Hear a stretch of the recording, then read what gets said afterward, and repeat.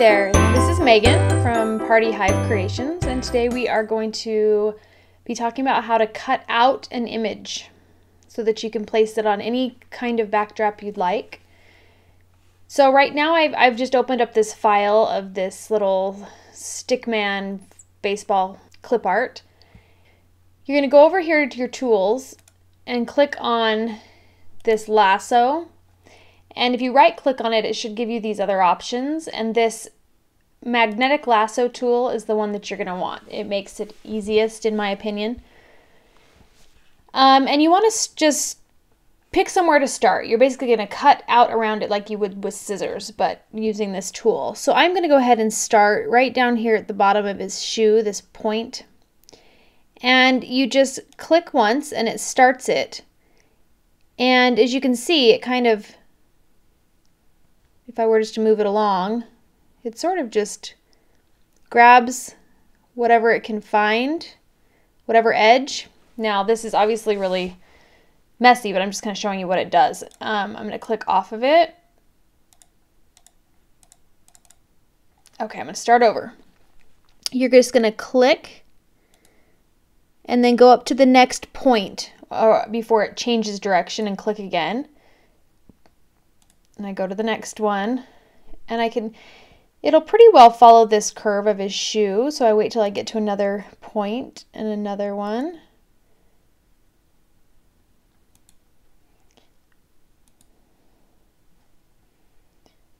And you just keep going, keep clicking here and there. This method won't be perfect, but it will be very close.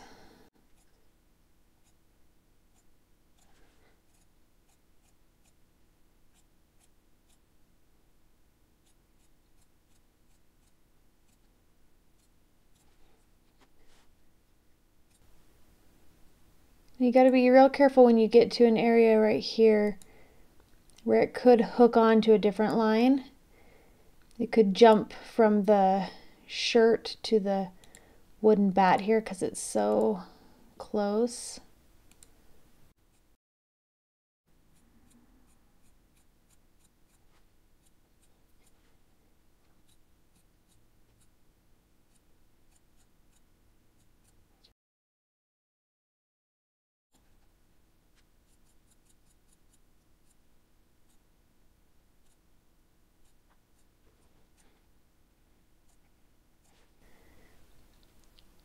This is where it always gets tricky. You don't want to mess up clear at the end, because if you mess up here, you've got to start over.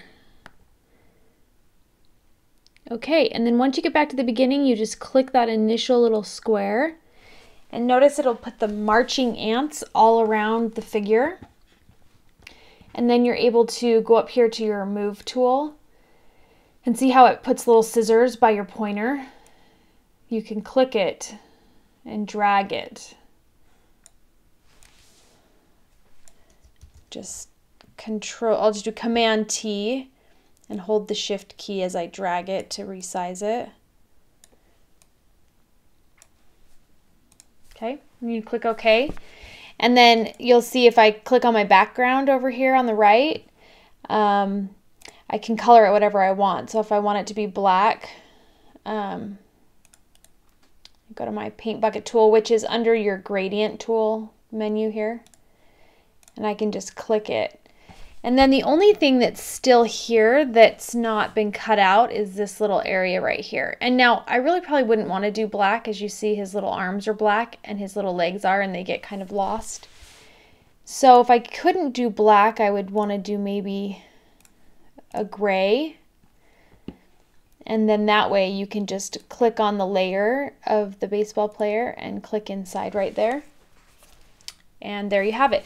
Now you'll see it's not perfect. Like down here, you'll see a little white here. In the shoelaces here, you can see the white because we didn't cut that out, which you can easily, if I zoom in here, you can easily just fill that in with the gray background, if that's what's supposed to be there.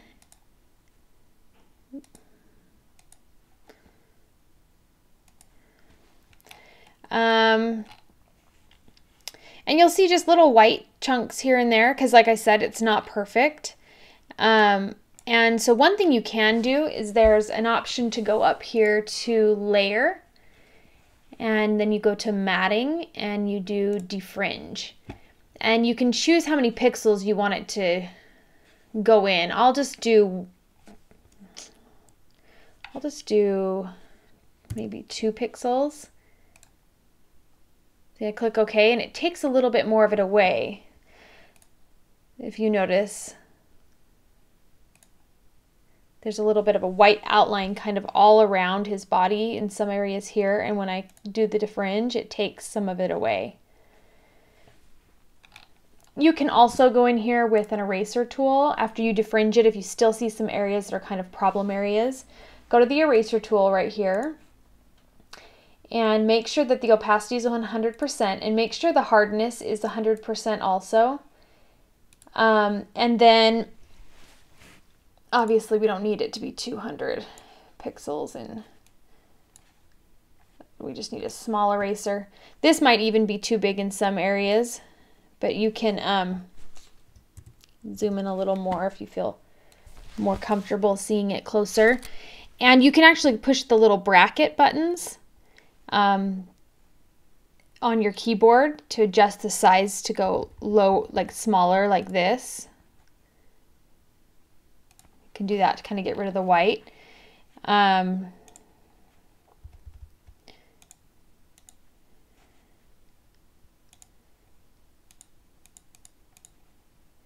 This is if you really care.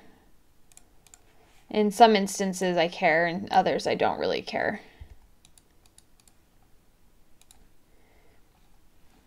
Don't really care about some of that. Maybe on his ear here.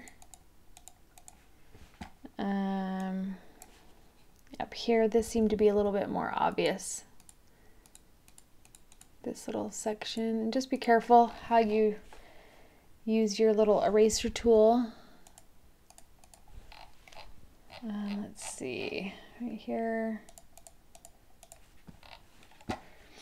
Right here I noticed this one was really noticeable.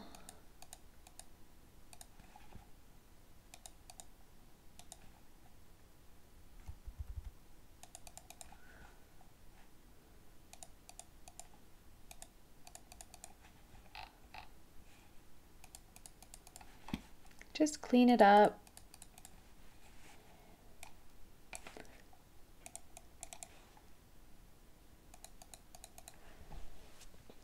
Okay, and if you zoom back out, I mean, that looks pretty good. I'd be pretty happy with that. Disney princess ones, these ones can be pretty easy.